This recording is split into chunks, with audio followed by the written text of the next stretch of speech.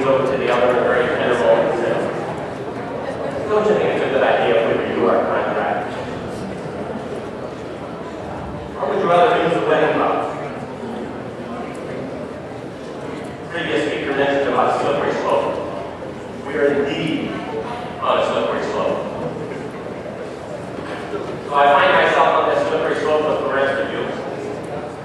And I look up at the top of the slippery slope to see, where did we start?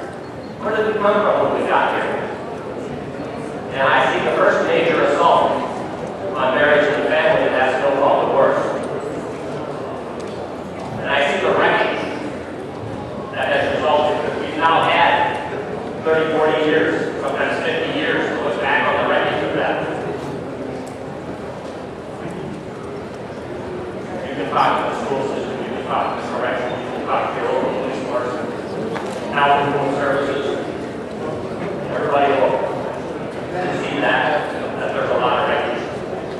Because in that assault, we made marriage about the happiness of the husband and wife. So now we're at the middle of that slippery slope. And lo and behold, what do we find in the middle of the slippery slope? A cliff. And we're dangling at the cliff. So we take what we learned by looking back and to look forward. What do we have to look forward to? So I look over that cliff, and some have said, let's get the state out of marriage and let marriage be dealt with by the church. So I look over that cliff, and lo and behold, it's not a bucolic scene down there in the valley. It's not the little round churches available with happy couples coming out of the church.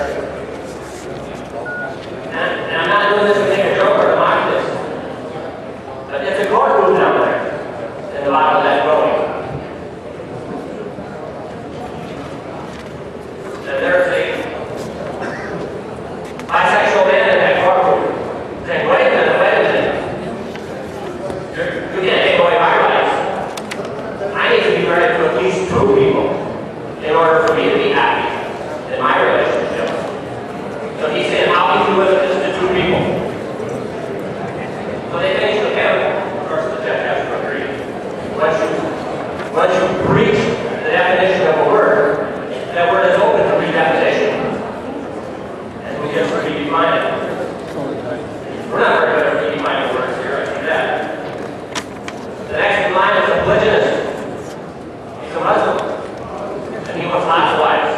After all, he can't take over the world unless he has lots of kids. They have lots of kids, he needs lots of wives. The house will come to order. The house will come to order.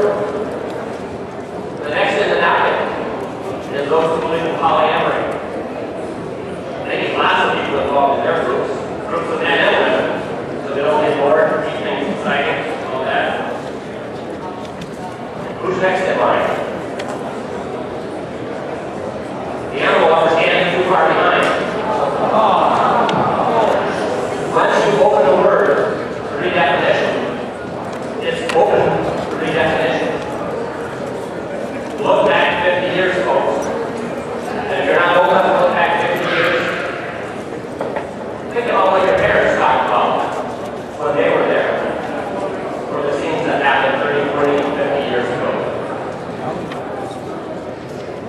We're in need on a slippery slope. We're in need at the edge of the cliff. Unless we take a word that has a temporal spent, the temporal time of expired. Right? If we take a word that has